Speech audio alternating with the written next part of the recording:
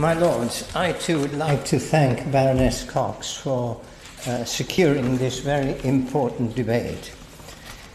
If we want to address any issue affecting society, we need to understand the cause.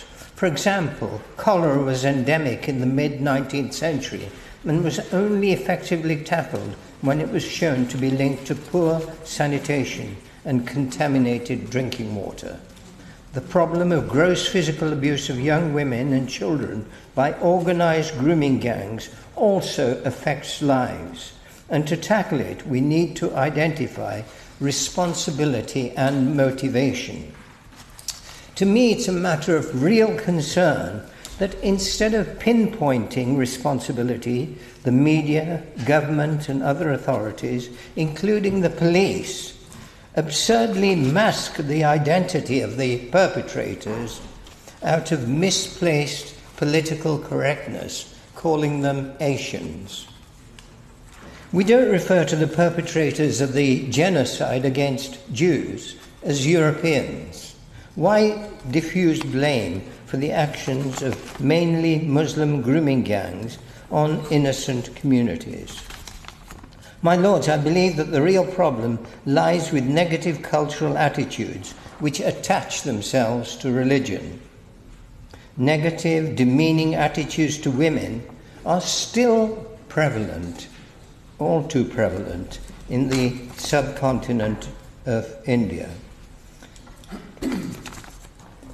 And particularly in that part of the subcontinent which is now Pakistan.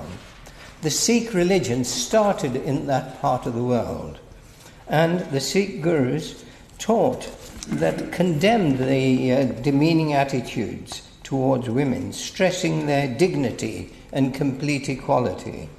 Despite such clarity of teachings, some cultural attitudes, negative cultural attitudes, sometimes still exist, even in Sikh families, as they do indeed in Western society.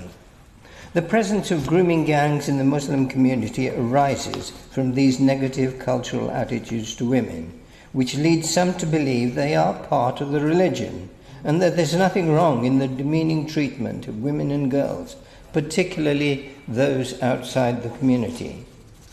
Having identified the perverse culture behind grooming gangs, what do we do to tackle the problem?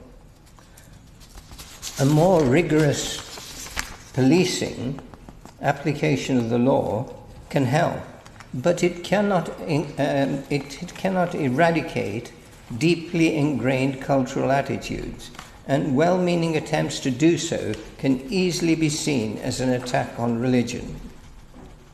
My Lords, it is the Muslim community, particularly Muslim leaders, that must take the lead. It's not easy to take on centuries of negative culture wrongly attached to religion.